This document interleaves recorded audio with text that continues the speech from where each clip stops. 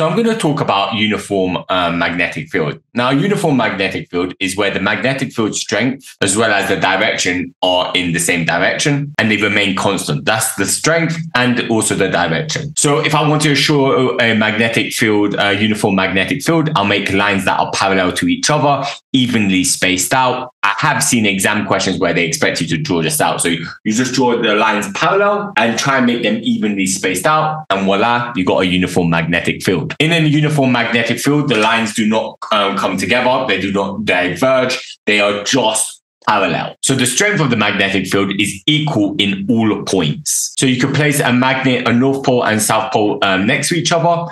It'll have a magnetic field. So if I put it over here or here, it's going to feel the same strength. This is a U-shaped magnet and you can see a uniform magnetic field right over here.